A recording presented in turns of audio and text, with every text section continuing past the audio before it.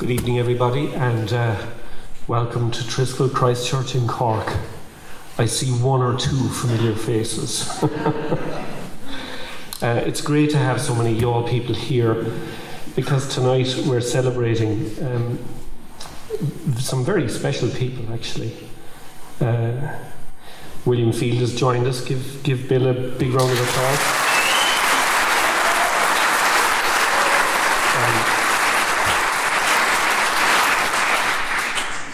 I really think that the exhibition tries to reflect his life as a printer and the contribution that Fields and the family before him, the Lindsays, I think, Bill, yeah, made to the social history of the town. This is precious stuff, and we need to make sure we keep it. So what we're doing is we're celebrating it while we still can, before it's too late. There are two Bugles I want to bring up on stage, but before I do that, I'd like to say a big thanks to Bus Éireann. Apparently you all came up by bus.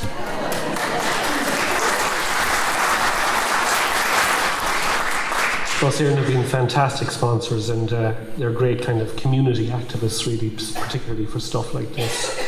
I'd like to thank Robert and Willie and the lads, Martin and all the guys who installed that show. We worked under tremendous pressure because we had to design it from scratch.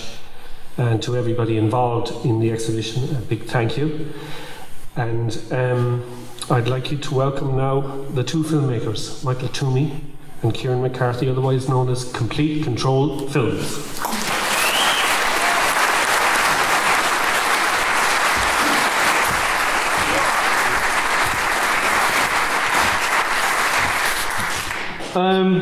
Thanks very much for coming to the Triskel Art Centre and to go up and look at the exhibition, the Triskel Project Space, the new Triskel Project Space.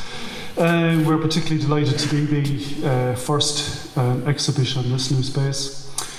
I'm going to say a couple of thank yous as well, and I'm going to start by thanking Tony for curating this exhibition. The film is a separate thing that happened between myself and Kieran, but the exhibition is something else again, and this is something that happened when Tony saw the film. He immediately, just remember him jumping out of the chair and saying, we're going to do this, this and this, and I was kind of like, whoa, what's going on? And all of a sudden the film took off and became something other than just a documentary. So we need people like Tony Sheehan, and we need places like the Triskel Art Centre, because when you make something, you want to share it, and when you want to share it, you need a platform. And we don't have a lot of platforms. You can enter a film into the film festivals, and you know it's kind of hit or miss whether people like it or not. You could try television, but something like this would probably be shown at 2:15 in the morning. And that's the reality of it, because you know it doesn't have that kind of ratings. So this is the real problem of the arts finding a space. So we need the Triskel, and I'd like you to continue to support and spread the word. So at the Triskel, for the following 2 months while this exhibition is on, that you could spread the word so that people will come that maybe missed tonight, and you know, to promote it and promote the Triskel as well, not just the exhibition and the film. So that's my thanks to Tony. I'd also like to thank the team at Triskel. Robert, I hope you get some sleep this evening. Seamus for working on the technical. Jamie for the wonderful billboard on the back of the entrance to the church.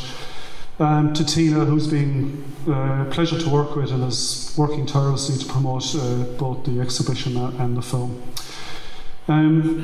Very, very special thanks to Bill Field, who could simply have said no, right? So we wouldn't be here if he had said no. And he was very open to the idea. It must be very strange when someone walks into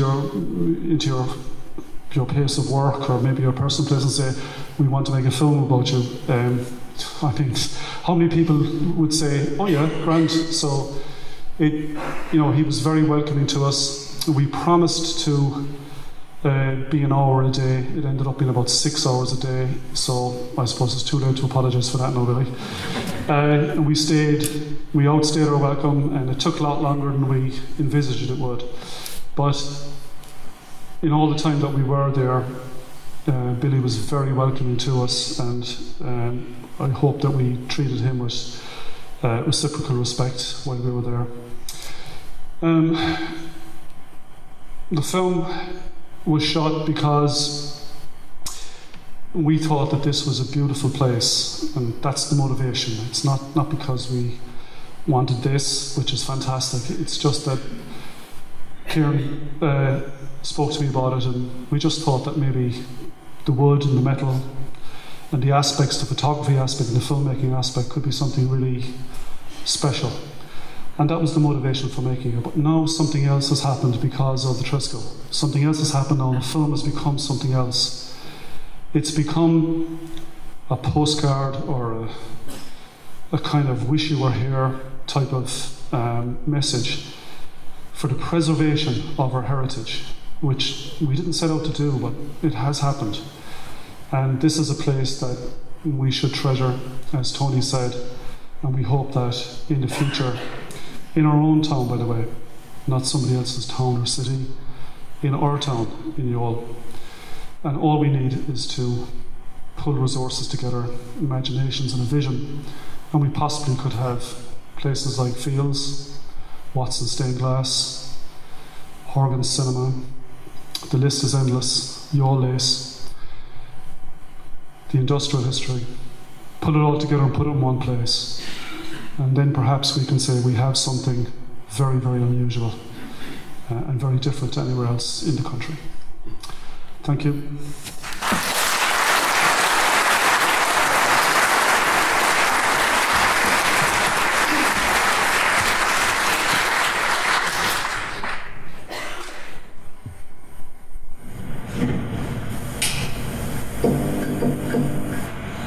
Thank you.